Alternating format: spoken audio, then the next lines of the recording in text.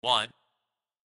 He remembered Dr. Brown's last words. Have you missed something? Yes. Over bourbon sitting on his couch, Kashi was relentlessly over a deep thought. The embers were flaring inside the fire hole underneath gray stone tiles. The crackling sound from the burning logs were just music. The outside world was enamored in foggy silence. Not even crickets or night owls were buzzing tonight, just the embers. One more sip, and Kashi was reminded of the last advice given by his senior scientist and mentor, Mr. Brown. Dr. Brown was more than an old professor. He was a friend who would go to extreme lengths for each other. One time his car broke down in the middle of the road, and the first name for him to dial was Kashi. The bonding was friendly, but with deep respect. Kashi would never drink in front of Mr. Brown. Mr. Brown was never aware if Kashi would ever drink. Kashi loved music, but tonight he was planning in his appointed mansion a few yards from the laboratory. A thought trickled to play rock music, but he had a mission to execute in a couple of months or else travesty. He plucked a blank sheet of paper from his coat pocket on the back of his recliner. He just threw his coat when he arrived on recliner, poured Tennessee bourbon, and lit a fire. As he sat on the comfy seat faux soft leather beneath his thighs, he emerged from drinking to meditating and now reading. Scientits. Kashi laughed so hysterically that many crickets, otherwise foggily silent, woke up. He remembered Dr. Brown's last words when he parted.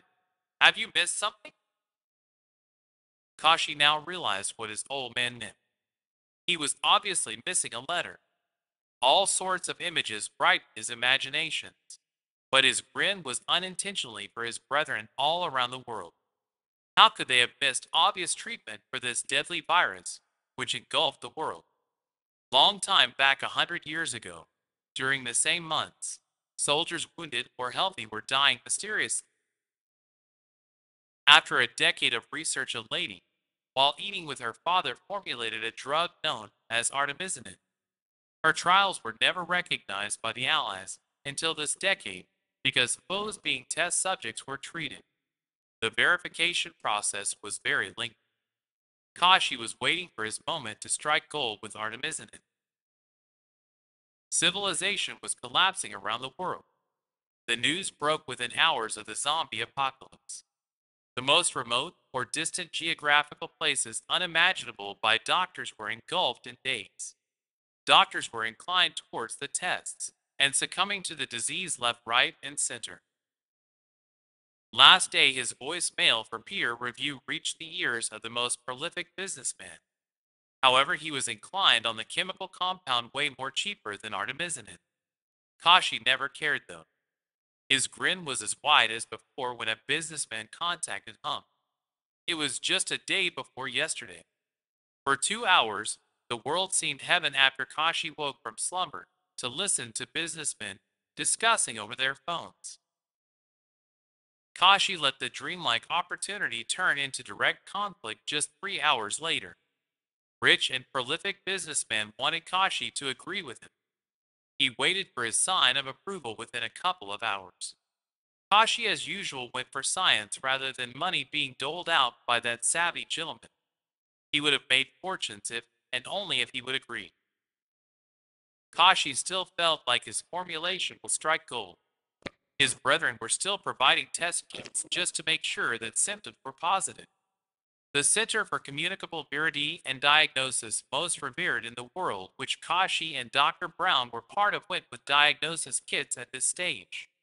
They held the world's most deadliest venom and antidotes research in their labs. Dr. Brown was against Kashi ideas too. He aligned towards his ex-organization manifestos and our collective boss's plan to tackle the grim situation. Yet Kashi was now the boss.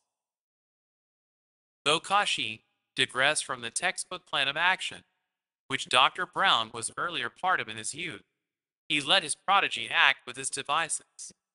The moment in the lab, Kashi seemed sad when he heard success. But after a few drinks in solitude is gold, and plans seemed well planned and meticulously godly. Dr. Brown was helping this particular young blood because he held his vision and yet pulled out magically a different ballgame. This game has never been played in history. Recorded past missions from 100 years span has never seen a single instance of what Kashi has accomplished as a boss. With his mantle under his leadership, he has accomplished so much within past few years strategies so innovative, miraculous yet world class as fuck. Kashi thought this might be the single reason Dr. Brown is assisting him in his research and development. He had taught for many years after retiring from his active service. He dropped his cap in the closet a decade ago.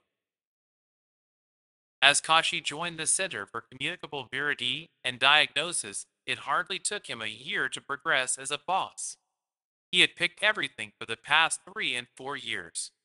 As success eluded him in those several years, but his management style was remarkable in history and catapulted him into such a high position that the old boss had to renounce his retirement to work with Kashi full time.